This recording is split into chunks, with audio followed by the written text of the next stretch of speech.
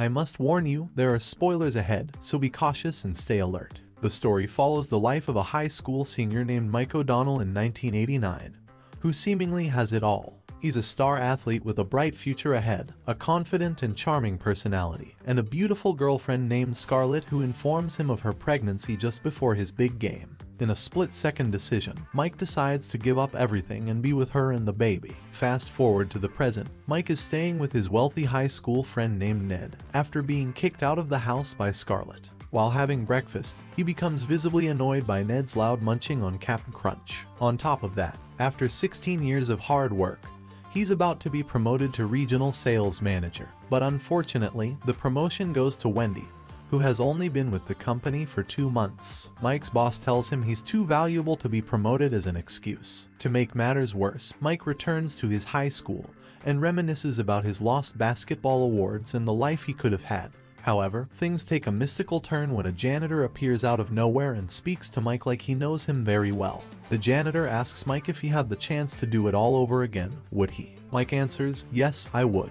But just as his daughter Maggie arrives, the janitor disappears into thin air. After spending some quality time with his children, Alex and Maggie, Mike discovers that Maggie has been accepted to Georgetown College. He inquires about Alex's basketball practices, but the disinterest on Alex's face is quite evident.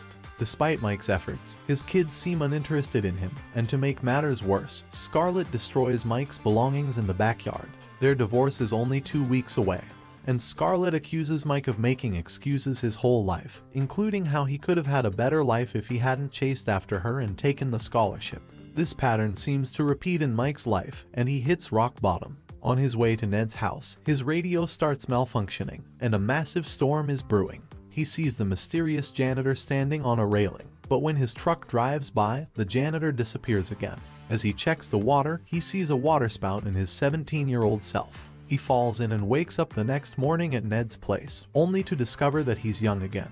Ned doesn't recognize him and even attacks him with an axe during their Star Wars-themed battle until he sees Mike's photo from his high school days and realizes that it's him. Although Ned tries to understand what happened to Mike through his comics, he is unable to. Mike is certain that it was the janitor who caused all of this and decides to look for him at the school.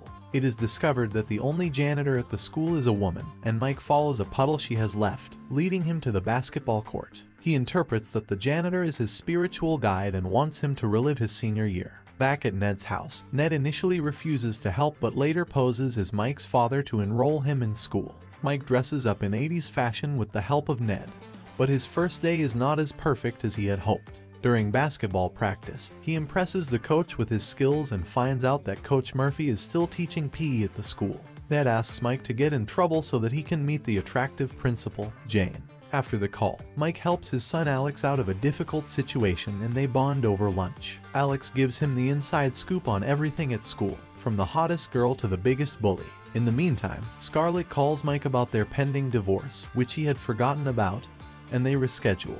He discovers that Maggie's boyfriend is the same person who once taped Alex to the toilet, leaving Mike stunned by his lack of knowledge about his own children. In a fit of rage, he summons Stan over to Alex and reprimands him for being a bully. Mike decides to take action by calling Stan's parents, but the cafeteria erupts in laughter at his old school approach. Undeterred, Mike shares the reason for Stan's bullying tendencies while juggling a basketball. He has a small penis. Realizing his shortcomings as a father, Mike confides in Ned that his son has been bullied for the past year and his daughter is dating a jerk.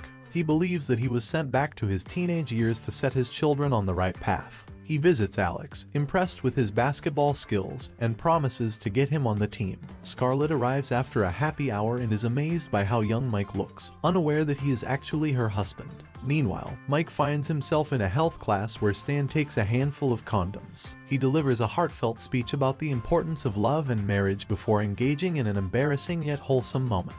After Mike's speech on safe coupling, Stan proudly announces that he now has enough Durex condoms for the whole weekend.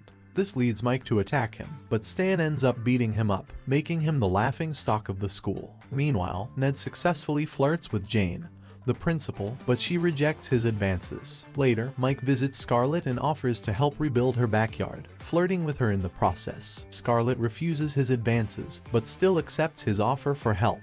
As they work on the garden, Mike keeps an eye on Scarlett and trains Alex for the basketball team's tryouts. As for Ned, he continues to pursue Jane while Alex makes the basketball team and the backyard makeover is complete. Scarlett informs Mike that she has a date and needs to get ready. He compliments her dancing abilities, which could be seen as inappropriate.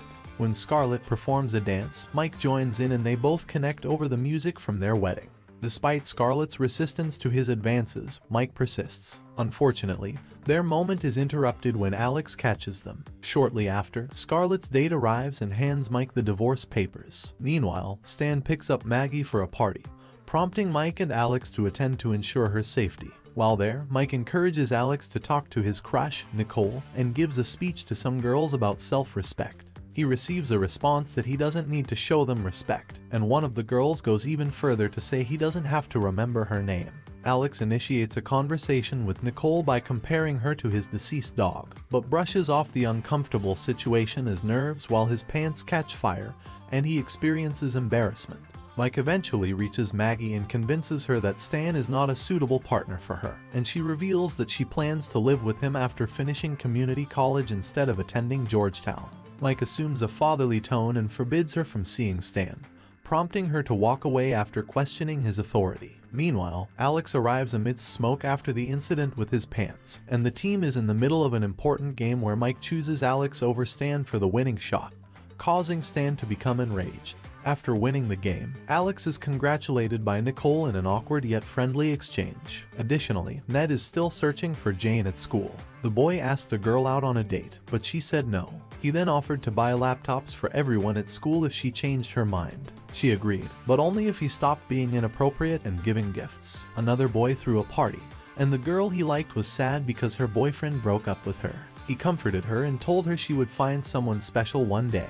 At the party, two other people hit it off and spoke in a made-up language. The girl who said no to the first boy refused to take him back, as she found someone else. Mike attempted to punch Stan, but he was unsuccessful, leading to Stan knocking him out. When Mike regains consciousness, he is babbling nonsensically while resting on Maggie's lap. Maggie realizes that Mike did not want her to be with Stan because he wanted her to be with him instead.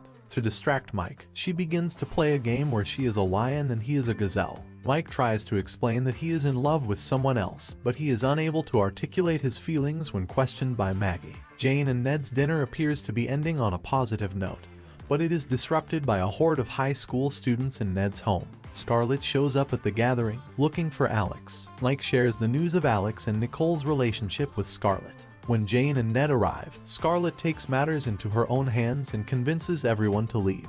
Maggie notices Mike flirting with her mother and witnesses him kissing Scarlett, causing her to slap him. In an attempt to reconcile, Mike chases after Scarlett and claims that he is the true father of their children. Scarlett insults Mike by calling him a weirdo and telling him to stay away from her. Soon after, Maggie and her friends arrive and slap him for behaving inappropriately. Once everyone has departed, Jane informs Mike that she cannot meet with her students' parents. Mike apologizes to Ned and they exchange slaps, considering themselves even. The next morning, they hop into the Nedmobile to rush to court, as Mike's appearance is due in 22 minutes. Despite making a mockery of themselves, Scarlett intervenes and requests that Mike read a letter he claims to have from her husband. The letter tells a long story about losing his way and confesses his love for Scarlett, which resonates with her. Mike leaves the letter behind and departs. Scarlett postpones the divorce and reads the address on the letter, which leads her to the courtroom. She begins to question Mike's identity when she looks at her high school album from 1989 and sees that the Mike from then looks exactly the same as the Mike from now. During Mike's scholarship game, a scout is present, just as in 1989. Scarlett attends the game with Maggie to watch Mike play. Ned also appears at the game to request another chance with Jane, who rejects him, stating that she cannot be seen with her students' parents. However, Ned claims that he wears an invisibility cloak, which intrigues Jane, leading her to agree to further romantic encounters. Before the game commences, Mike demonstrates a move from his past to Scarlett, which triggers a realization that he is her husband. As before, Mike pauses with the ball in his hands. When he sees Scarlett depart, he abandons the ball and pursues her, expressing his desire to be with her once again and acknowledging that she is the best decision he has ever made. Mike apologizes to Scarlett for his past mistakes and explains his desire to spend the remainder of his life with her. The couple reconciles, and the story concludes. Thank you for watching, and subscribe to see more videos like this.